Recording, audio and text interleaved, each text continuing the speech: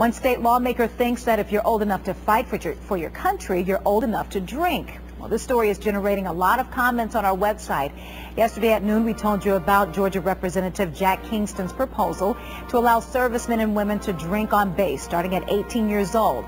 We're seeing overwhelming support for this bill on our website right now. One viewer wrote in, "This law should have been passed since day one.